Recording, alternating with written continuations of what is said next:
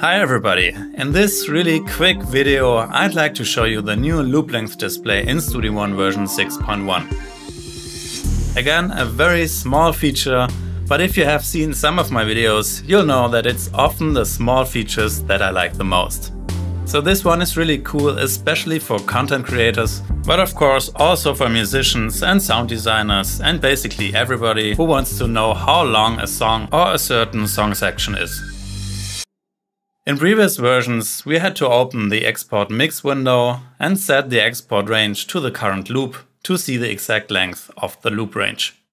Now we have this nice improvement in the transport bar called loop length display.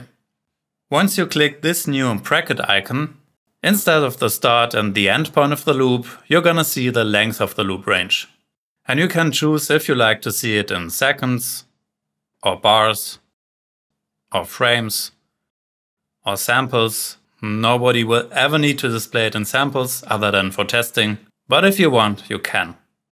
So let's say I want to export a video of my new piano solo for Instagram and it should be exactly 1 minute. Okay, that's a bad example because they have increased the limit for Instagram posts, but just for the sake of demonstration, if I want to export the video with an exact length of 1 minute, then I can draw in my loop length from the point where I want to start, and while I'm dragging, you can already see the length in seconds here in the tooltip.